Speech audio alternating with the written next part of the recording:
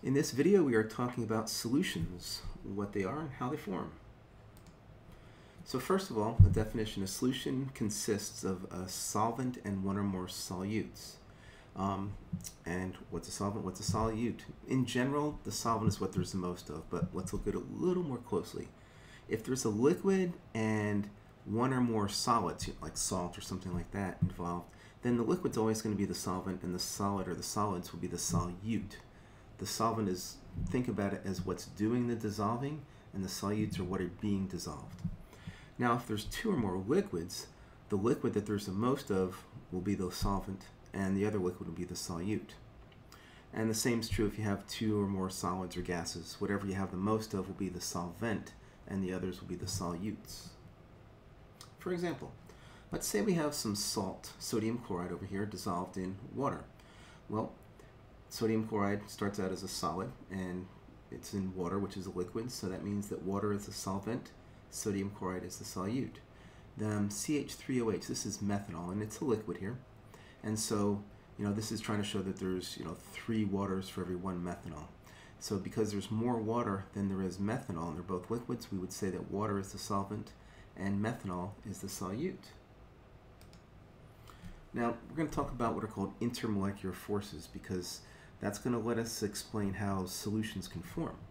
So there's 3 basic types of intermolecular forces: dispersion forces, dipole-dipole forces, and hydrogen bonding, which, by the way, is a really misleading term because hydrogen bonds are not really bonds, they're intermolecular forces. So what's the difference? Well, an intermolecular force is a force of attraction between separate molecules.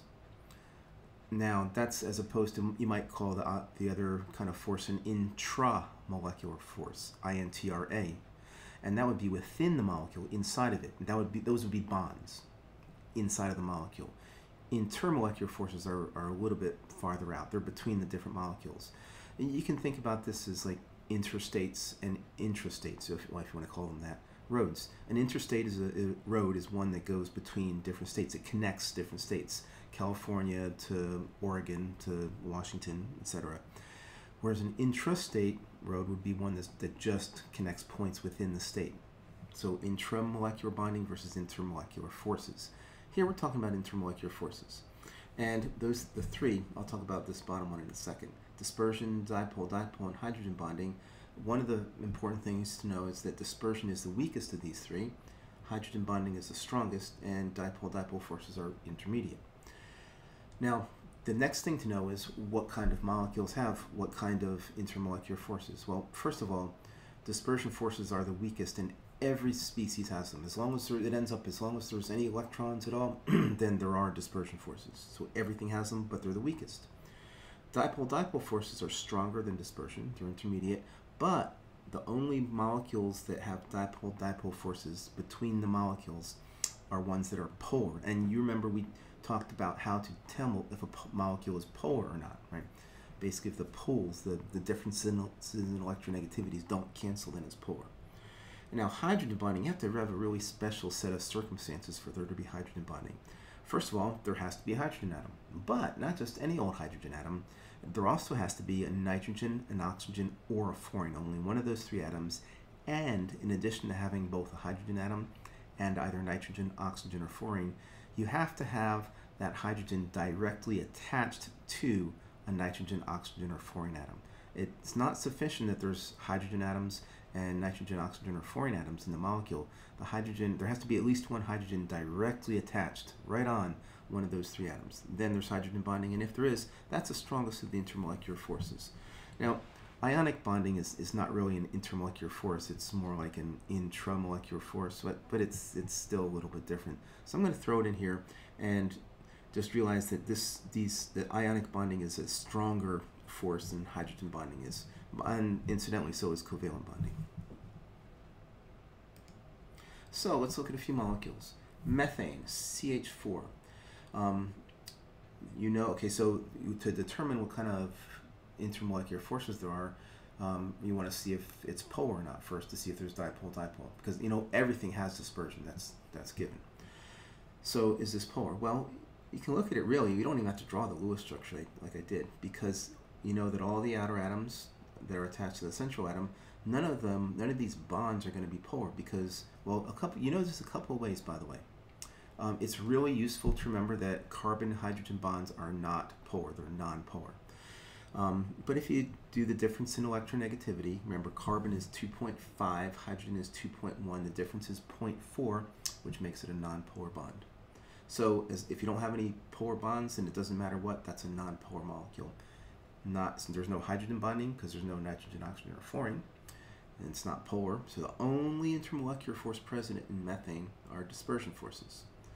Now, methylene fluoride, CH3F, this molecule here, it does have a polar bond in it. Fluorine's electronegativity is 4.0, carbon is 2.5, the difference is 1.5. So we have a polar bond. The outer atoms are not the same as each other. So remember, if the outer atoms are not the same as each other, and there's at least one polar bond, then we have a polar molecule. And so this is polar, and that means that there are dispersion forces and dipole-dipole forces. Now, yes, there are both types of intermolecular forces, but by far the most important, the intermolecular force that will determine how this molecule behaves is the strongest, which will be the dipole-dipole forces.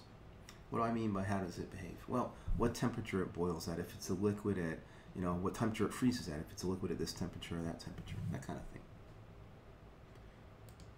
Now, hydrogen fluoride, here, okay, so what kind of intermolecular forces? That's the question. Of course, there's dispersion. Is this a polar molecule? Well, yeah, fluorine's 4.0, hydrogen is 2.1, so the difference is 1.9. It's definitely a polar bond, so it's a polar molecule because there's just one bond. So there are dipole-dipole forces, but there's also hydrogen bonding because we have a hydrogen directly attached to a fluorine atom. Remember, nitrogen, oxygen, or fluorine with the hydrogen directly attached. And because we have that, the strongest and most important type of intermolecular force in this molecule will be hydrogen bonding. Another molecule in which hydrogen bonding is quite important is water, H2O.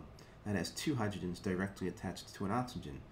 And that hydrogen bonding gives rise to some of the really important properties of water that allow life as we know it to exist on Earth. And now to look at this, sodium hydroxide. This is an ionic compound. You know this because there's a metal and a non-metal, or a cation and an anion. The anion is the polyatomic ion here, hydroxide, OH minus. The cation is sodium, anion's hydroxide. So it's an ionic bonding, that's all we really care about, that there's ionic bonding here. So let's look at how solutions form now that we know about intermolecular forces. So we have this rule down here, like dissolves like, and I'm going to try to explain this. So this picture on your left here is trying to describe how an ionic compound, like maybe sodium chloride, will dissolve when you put it into water. So when it's a solid, it ends up that the cations, the plus charge here represents, let's say, sodium cation. The minus, the magenta, would be chloride, or whatever the anion is. And so the solid, when you drop a crystal of an ionic compound into water, it starts out as a solid where the positive charges are trying to get as far away from each other as they can. So are the negative charges, but they're all stuck together because the opposite charges hold this thing together really tightly.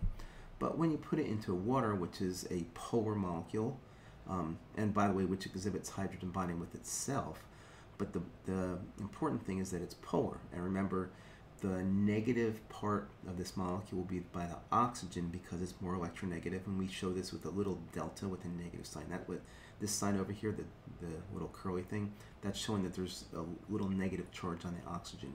And this with a positive, showing that there's a little positive charge on the hydrogen. So what's going to happen is the water molecules are going to orient themselves when that crystal of salt is in that water so that the negative part of the water molecule, the oxygen, is bumping up against the positively charged sodium ion. It's attracted to it, and it's going to start pulling on it and pulling on it and pulling on it. Now, one molecule of water is not strong enough to pull this cation away from the anions, but there's a lot of water molecules. They kind of gang up on this guy, and they pull it away, and so they start pulling it away, then start slipping in between it and the anion, and pretty soon they have it surrounded on all sides, and then it's pulled apart and it's dissolved. We say it's solvated. The opposite, the same is true, but with the opposite charges. With the anions, let's say the chloride ions, the water molecules, when they come up here, the positive part of the water molecule will be attracted towards the negative ion, the anion. And again, it'll start pulling. They'll gang up on it, pull it away, and pretty soon surround it. The only difference between this picture and what happens with the anion is the anion is going to have the positive part, the hydrogens on the water molecule, pointing in towards it when it's surrounded. Now, just real quickly though, remember in real life this is a three-dimensional picture, so we have the water molecules like making a sphere around the ions, and that's how it gets dissolved. This ionic compound. And notice that the way that it worked is we had to have these electric charges, negatives and positives, on the water molecule.